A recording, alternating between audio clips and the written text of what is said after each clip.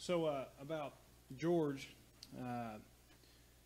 Massengill, probably almost a year ago, introduced me to John by the phone, and he said, John's a good dude, sponsor whatever he tells you to do because he's a winner.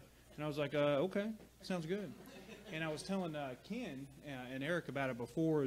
We sponsor a lot of stuff. We do a lot of events. And John's diligence since we started just this, the amount of phone calls and emails you send us, I mean, it's better than any sponsorship we've done. I mean, the Diamond, the Platinums, all the conferences, the amount of, effort you put into this has been amazing.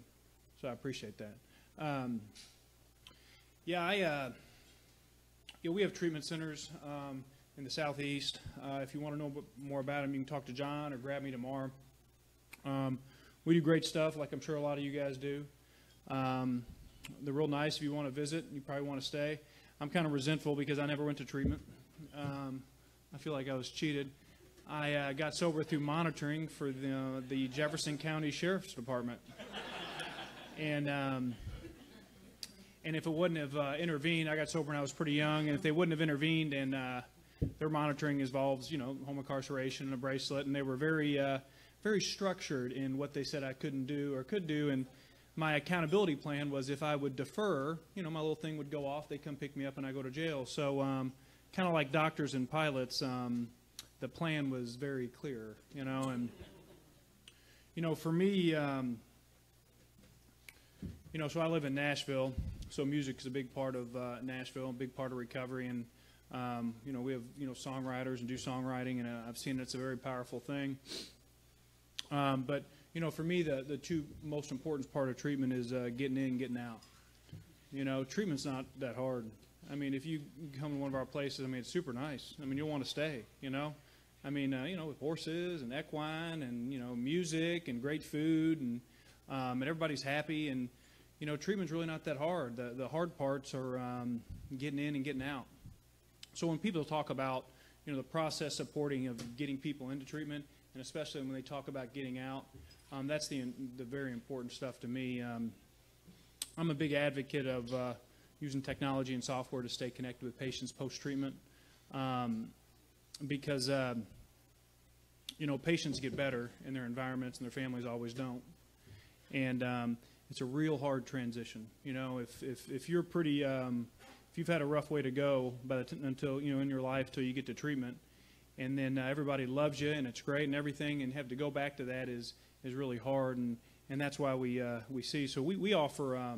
It's important to me that anybody that comes to anybody that we touch in any of our facilities, we coach them for a year, and we stay connected with from a year. And the benefits to that between research and outcomes and family support. The truth is, no matter how good we do a treatment, the majority of people that leave our center are going to need help again, and it's probably going to be pretty soon. So it's probably been the biggest part of my personal recovery and kind of career-wise has been to figure out how we stay connected with people post-treatment. And there's so many ways. Events like this, alumni, and the collaboration between facilities. That's what's so important. I mean, there's no lack of business, maybe down here in South Florida, but in Tennessee, there's no lack. Whether it's a preferred provider list or, people that support this kind of stuff, how do we collaborate? And we were talking, a little earlier about, collaborating on alumni events, concerts, music, anything. I mean, just the more ability we have to be able to touch people post-treatment, really saves lives. Where I'm from in Kentucky, we're not winning the battle there, and it's hard.